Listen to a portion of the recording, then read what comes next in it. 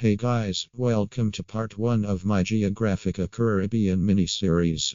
I will be showing you some unknown islands in the Caribbean using the Geographica Minecraft server, and I will tell you some facts about each of them. In this video, we will be talking about Navassa Island. Navassa Island is a small, uninhabited island northeast of Jamaica.